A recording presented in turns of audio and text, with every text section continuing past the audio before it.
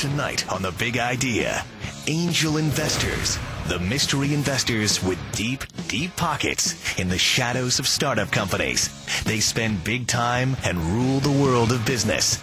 Tonight, how to find them and how to get an angel investor to back your big idea.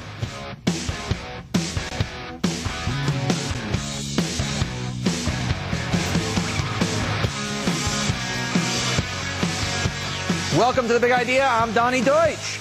Tonight, calling in the Archangel. We've got a full hour dedicated to the lifeblood of new business, the angel investors. If you ever want to start a new company or want to roll the dice on someone else's company, or even if you just want to know about one of the most important and least talked about parts of business, then this is the show to watch. And it all starts with two things: money and a big idea. The company, Proximities. The Big Idea. Proximities makes an electronic wristband that's perfect for theme parks and their customers.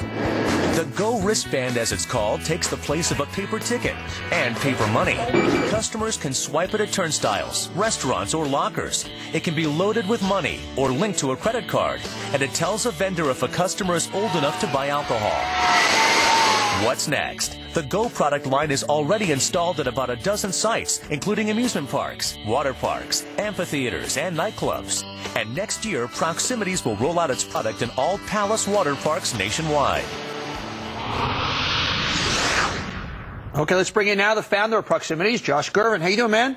Good. So this is a great story because this is the essence of angel investing, and it seems like a very sophisticated term, but basically, rugby coach, college player in Princeton, you have this idea. Give me how you pitch this guy the idea. I mean, take me into that restaurant. You got a little napkin on the table. You got this new idea. Let's go to that meeting.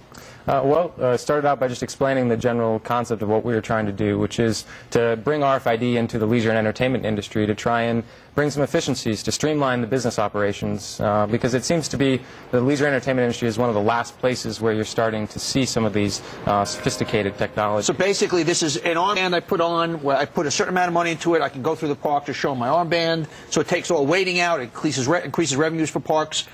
How much, at this point, you go, wow, great idea, I want to invest in it. But give me the math of how an angel investor, you threw 150 grand into this at that point? First round, I think it was 150, right, Josh? So how did you know that was the number? What did you give away for that number? Without getting into anything you don't want to get into, how do you kind of, at that point, understand what you're getting for your bucks and vice versa? How do you know you're not giving away too much? Well, I think that's a negotiation that happens between the company and the angel investors, and I think one of the ways that you establish a fair market value is that you have multiple people who are interested in investing. If you're working with just one person, then it is much more difficult to establish what that fair market value is. Was this anything more than an idea at this point? Did you have the technology? What exactly did you have at that point when you brought in the angel investor? Well, one of the things that we did have was a unique wristband design. You can see here. What's unique and patented about our product is that actually when you remove this wristband, it electrically disables the RFID. So you had the product already. So you see this. How do you then, as an investor, you say, okay, the critique you get, the formula you gave me before is smart management. Seems like obviously Princeton kid, smart kid, simple product, clearly can explain this to 10th graders. You want to get your money out. How do you then get to 150 grand? What do you get for that? Again, it's a balance, and Josh alluded to that. It's trying to balance between how much money they need, how much money you want to give to the project, and also with a very early stage company like that, you have to have some sort of longer term play. You don't want to just pitch your money in at the very beginning and just hopefully 5 years later see it back out again. We had to see a path to, okay, that 150,000 is going to get us to here.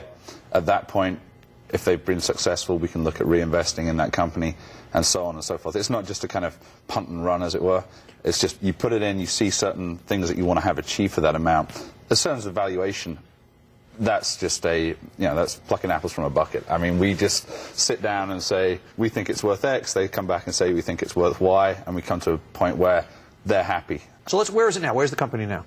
The company, we're based in Melbourne, Florida. We have taken on a significant Series A financing round, and we have now lined up some significant customers in the leisure entertainment industry. Okay, so you're happy with your this was your first play into it, left a very, very good taste in your mouth. When we come back, we're going to take it to the next level of angel investing. Basically, you were the network. You got together with 20 other angel investors. You guys all have to kick in at least 50 grand a year. You find the right investments. We're going to bring that next level of investee out, talk about his business. Once again, it's Angel Investing Night. If you got a few bucks, bucks. You're looking to invest, we're going to show you how to do that. If you've got a great idea, there's a lot of angel investment money out there. We're selling ideas and money, putting them together. Don't go anywhere.